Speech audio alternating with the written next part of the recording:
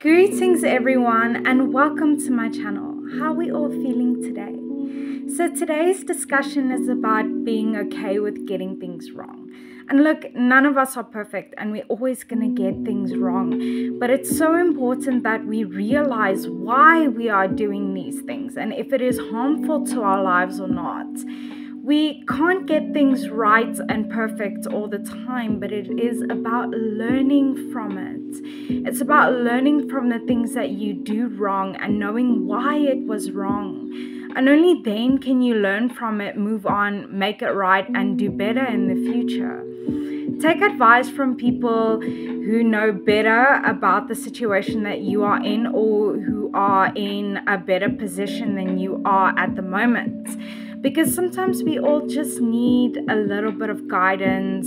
We need some people to show us the way, and we need to get to know who we are and why we do certain things.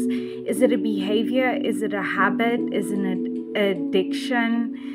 So see where you can make things right. It's so important that we make things right. And if you can't make things right, find a way to make up for it in the future. It is so important that we realize that getting things wrong doesn't mean that we are failures or that we are failing. Getting things wrong is just a part of life. It's part of the journey. It's part of our lessons. It's just life. And always give yourself another chance.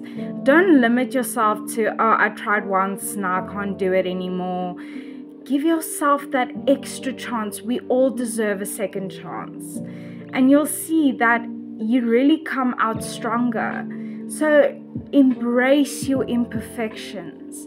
Be okay with getting things wrong. Don't be so hard on yourself. Say, I know I did this wrong, but you know what? I still love myself for it, and I still want to grow, and I still want to get better. And that's so important.